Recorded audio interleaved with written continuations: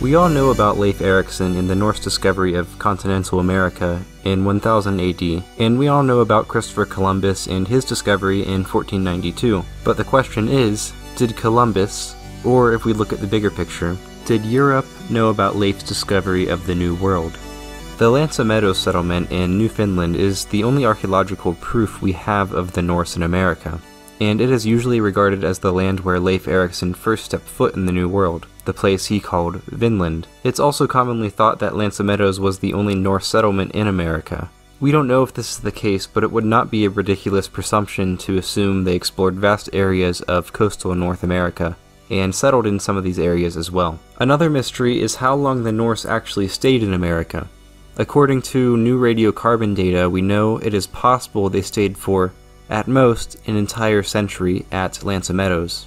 But of course, it could also have been only settled for a few years. I feel it's also important to note that there is an Icelandic document that states that in 1347, a ship had sailed away from Markland, bringing timber with them, and they made their way to Iceland. So Markland is one of the areas Leif Erikson named in the New World. Although now we think Markland is on the coast of Labrador, it is unclear if what these sailors called Markland is the same land that Leif named.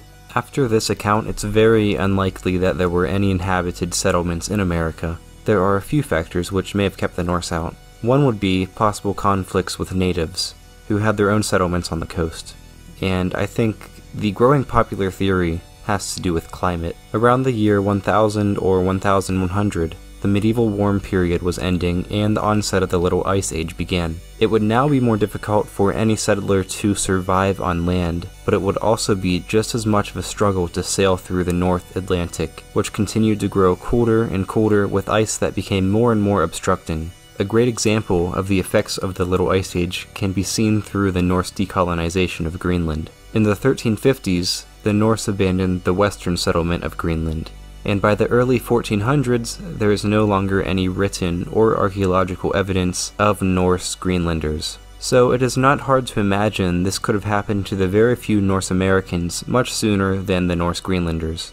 I mean, just imagine how they thought of this at the time. What was so important to the Norse in this land further west? Somewhere so cold and so far away from Europe. Surely it was not long until many Scandinavians knew about Leif's discovery, but at the time, there probably wasn't anything for them to get too excited about. The settlements of Greenland were isolated, bleak, tiny, scarce, and often unsuccessful. So the Scandinavians probably thought of this as another waste of time. There was more opportunity in parts of Europe, not on some obscure, desolate island.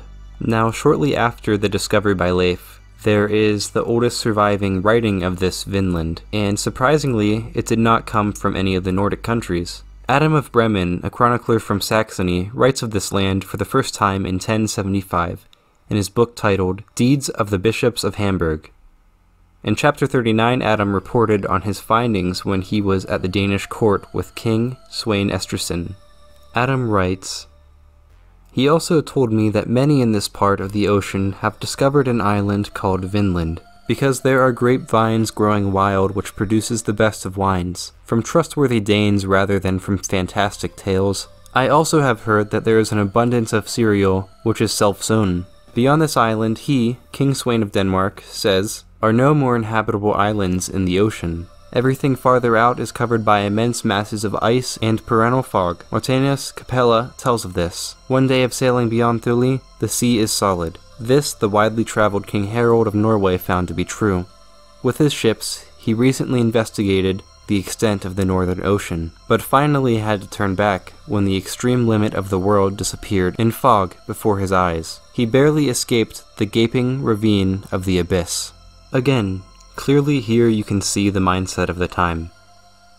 This new finding was hardly relevant, although Adam mentioned some positive features of the land. It was still just some island in the far depths of the world. Many historians point out how Adam of Bremen may have confused the readers of this time. For one, he spells Vinland in Latin, the same way he spells Wendland in Latin. He also confuses what Leif Erikson called Helluland with the northern part of Norway called Hålogaland. Adam causes a lot of trouble for future chroniclers and cartographers.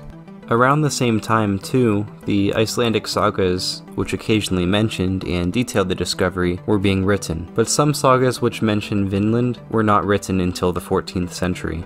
And speaking of, in the early 14th century, a geographic encyclopedia called Geographica Universalis was written in Malmesbury, England, and this encyclopedia used the writings of Adam of Bremen as a source, and it placed what it was now calling Windsland or Windland east of Norway. Another mention of the Norse settlement came from an English monk and chronicler by the name of Ranulf Higden from around 1342.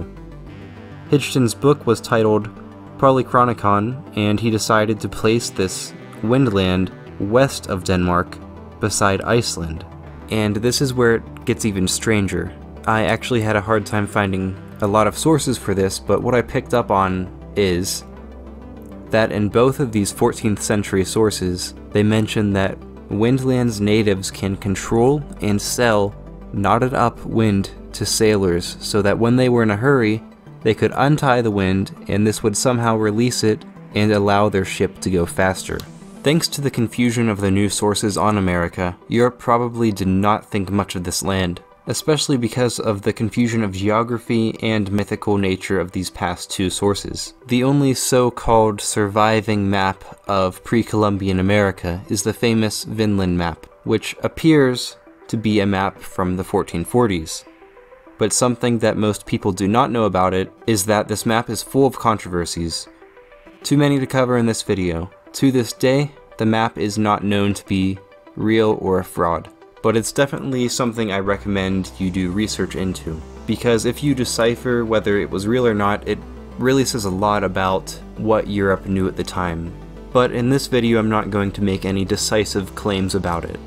So, if Vinland was common or even obscure knowledge in Europe in at least the mid-1300s, if not the mid-1400s, is it possible that Columbus knew about it? Christopher Columbus's son, Ferdinand, wrote a biography about his father, and by the late 1500s it became very popular. In it, he included a short paragraph written by his father himself, which tells of a rather obscure fact about Columbus, at least here in the United States. Columbus mentions a voyage to Iceland. So before I read Columbus's short writing, I need to introduce some context. In May 1476, Columbus would have been a young man, and this is when he took part in a convoy which carried cargo from Genoa to the British Isles. Supposedly he landed in Bristol, England first, and later he went to Galway, Ireland. We know he left Galway in the autumn of 1477. Somewhere in between his arrival in England and his departure from Ireland, Columbus writes about sailing past Thule, which was the name for Iceland at the time. This is the small reference we have to this incident. In the month of February 1477, I sailed 100 leagues beyond the island of Thule, whose southern part is in latitude 73 degrees north and not 63 degrees as some affirm. Nor does it lie upon the meridian where Ptolemy says the west begins, but much further west. And to this island, which is as big as England, the English come with their wares, especially from Bristol. When I was there, the sea was not frozen, but the tides were so great that in some places they rose 26 fathoms and fell as much in depth. Sadly, there is no real consensus on whether this is what really happened or not. There is actually a lot of evidence pointing against this. Many claim that Columbus never went to Iceland, and this is an attempt to lie and brag about his seafaring experience. And if Columbus didn't lie about this, surely it was his son who did. This is the viewpoint of most Italian scholars. The Scandinavian scholars, on the other hand, tend to believe in Columbus's voyage to the Arctic, and that this voyage was specifically to learn about the sagas and the journey of Leif Erikson. This is not impossible, but would be strange, especially because there is no written evidence of Columbus actually being on the island, just sailing beyond it.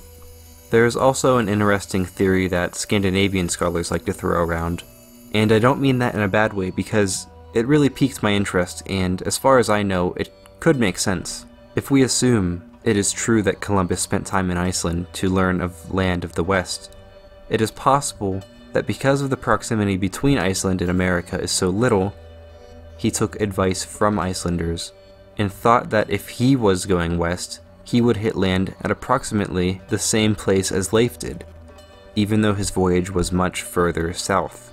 And if you know much about Columbus, you know that this is true. He did think he could reach Asia much sooner than he did, and he actually prepared for a much shorter voyage than he took. Many also fairly point out that this is the only reference of Columbus ever going to Iceland, or rather I should say, sailing past it. And later he even seems to indicate that he's never been there.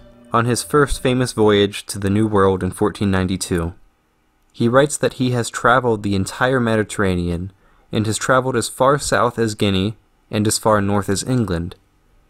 If he traveled further north than England, why wouldn't he include this in a letter where he is so obviously bragging about his naval skills? That is the question. So I hope you won't be too disappointed that I don't have an easy direct answer for you, but I wanted to make this video because it bothers me that in school most people don't learn about any of this nuance. Most likely, if they're even told about the Viking discovery of America, they are told that Europe has long forgotten about it. And if you'd like, I would appreciate if you would tell me down in the comments if you knew about any of this or not. And if you do know about it, let me know if it was taught in your high school or equivalent if you're in Europe or somewhere else. So if you made it to the end of my video, I'd like to thank you, and I really mean that. I really enjoy making these videos, and I really hope that people enjoy watching them. So if you would like to see some of my future works, or past works, feel free to subscribe and like this video if you liked this video. Thank you.